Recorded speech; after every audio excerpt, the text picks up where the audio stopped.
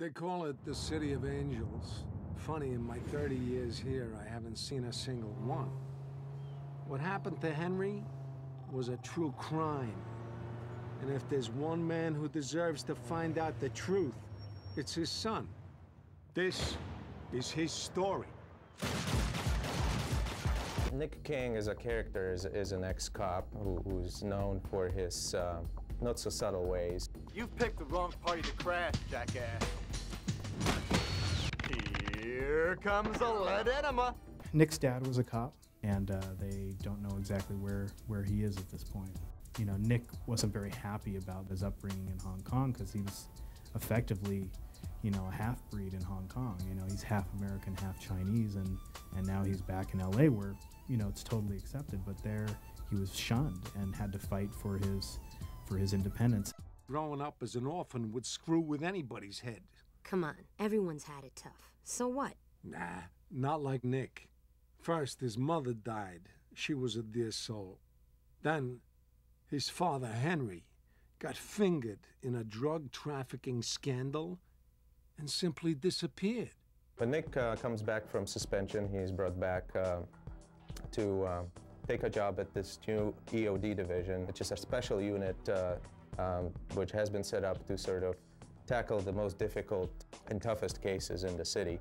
Trouble is brewing in Chinatown, and he's being brought back to take care of it. Well, Nick is designed after the quintessential Hong Kong Hollywood action character. He's a very traditional, no-nonsense kind of cop. Step away from the barkeep. You have a death wish? I'm gonna make you scream like a cat in heat. Obviously, he has no patience with politics and things like that, and that's bound to get a guy in trouble. You know, even when authority is telling him to do it this way, he just says, well, as long as the objective is accomplished. Hey, Chief, who's the suit? Nick, this is Agent in Charge Masterson from the FBI. Seems that they had the spa under surveillance when you... When you pulled your John Wayne stunt and blew it all to hell. We've been working on this for weeks, Kang. Sorry, sitting around stuffy vans eating donuts cramps my style. You want this, Rocky? Let me show this around and see if I get any takers. You telling me you know someone who can ID this guy? Maybe. An arms dealer out in Venice Beach, a real piece of work. Done business with Russians for years. If there's trouble, then he's in it. Whoa, whoa, pal. I'm running this up now, and you don't so much as take a leak unless I say so. Speaking of which, Masterson, your fly's open. Nick is not really a traditional video game hero. I think he's got a sense of seriousness, but at the same time, lightheartedness about him that I think people like. He has a love relationship with all women in the game. He wants to be a player, but he's not. And he comes in guns a-blazing and then says, hey, how you doing? And it just doesn't work.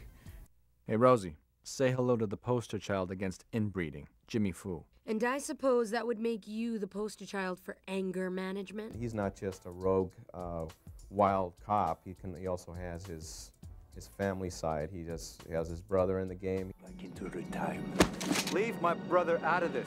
Nick has a wide assortment of cool toys. He has very fast cars. Players will want to be Nick because he's extremely athletic. He can drive fast. He can do things that people can only wish to do when they're in a bad situation.